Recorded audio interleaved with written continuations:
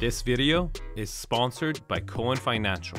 More on them later. There are three things I really don't like about this property.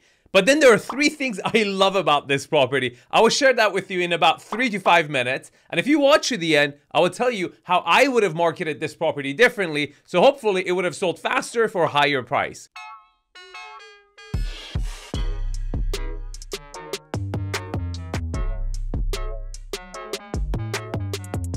Alright, before I tell you three things I really don't like about this property, I want to tell you three things I really like about the property. But first things first, let's go over the basics. The address is 1005 Woodland Drive, Beverly Hills, north of Sunset. 7 bedrooms, 9 bath, 12,200 square foot of living space, and about 49,915 square foot of land in Beverly Hills, north of Sunset, and it could be yours for $32.5 million.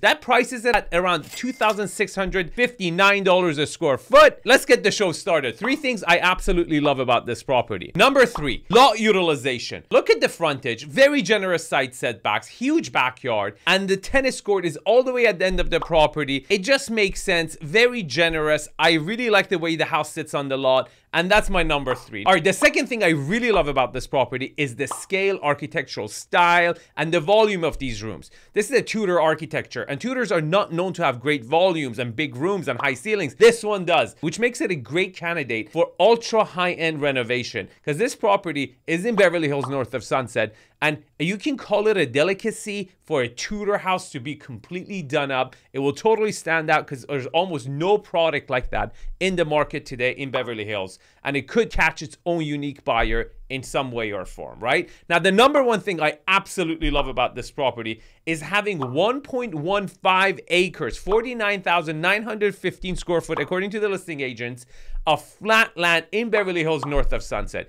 And the setting, how lush it is. It's very park-like grounds. I like the dimensions of the lot. It opens up towards the end, and I think it's fantastic. Now, before I get all negative and tell you what I don't like about the property, let me share with you someone I really like to work with, Mark Cohen. I use Mark Cohen for my own loans, and I always recommend them for all my clients to get their loans from him. Why? Because he's creative and he knows how to get loans in difficult times. He understands the challenges of today with high rates. Not just he offers great rates, but also he gets tough jobs done, and that's why I love working with him. Here's his phone number. Give him a call and tell him Arvin sent you. All right, three things I absolutely don't like about this property. Number 3, look, they've had all this land to work with and they decided to make a northeast facing property. I don't think that is a positive. They could have repositioned this property differently to have the property facing south and get a lot more natural sunlight, right? Now, the second thing I really don't like about this property is the empty lot right next to it. That is a negative, and I will tell you guys why. Look, at some point, someone's gonna build a mega mansion right there. And guess how long it takes to build one of these things. So imagine spending $32.5 million and you have 3-4 years of construction next to you. That is a negative. Before you purchase this property, you should look on the city records, see if permits have been applied on this land for new construction to be built or not, because that will tell you if at least immediately you're gonna have a project next to you or not. Now, the number one thing I absolutely don't like about this property. By the way, before I tell you this stuff, how do I know all this stuff? I'm Arvin Haddad. I'm a real estate agent by day and a consultant, a creator by nighttime. You can reach out to me directly if you have any questions about real estate. If you can't sell your own house, I can work with your real estate agent as an advisor. I can help you find the right real estate agent. Anywhere in the world, I'm here for you. Here's my contact information. You can contact me anytime. Now, the number one thing I don't like about this property is the location of this lot. Yes, it's Beverly Hills, north of Sunset, which is amazing. It's the best neighborhood ever, right? But it's on Rexford and Coldwater. Don't let the address fool you, because this property is actually on one of the busiest streets. This is the main artery connecting the valley to Beverly Hills, Coldwater Canyon, and this Rexford Drive right here is very, very busy. Now, there's a lot of things that might click on your head that if they would have used the lot on the other side, they would have been south facing, but then maybe your backyard would have had more noise from Rexford, so maybe it is a good thing it's north facing. This is all the things that you need to put in calculation before deciding if you want to purchase this house. Now, let me tell you how I would have marketed this property differently. Staging. Look, the color palette here is all brown. You need to have fresher furniture in here. I'm assuming this is actually their original furniture for the people who have lived there right now.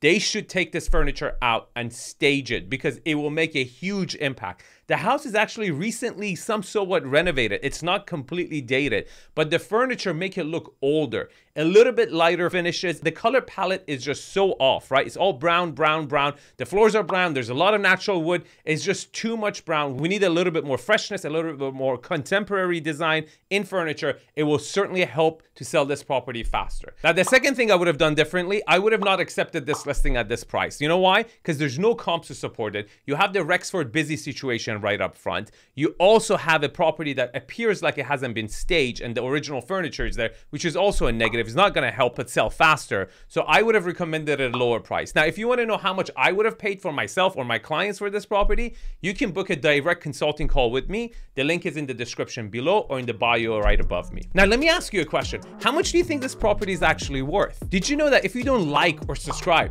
the algorithm is just not going to show my videos to you? Or the people who would be similar to you who would like this type of content? It's completely free. I would appreciate if you press the subscribe button. Only 20% of my viewers are subscribers. I would like to improve that number, right? Now, do you agree with this marketing strategy? Tell me in the comments below. I would love to read how you would have marketed this property differently so it would have sold faster for a higher price. Thanks for watching, and I will see you in the next video. Oh, if you like this video, you will probably also like this video, so make sure to watch that one.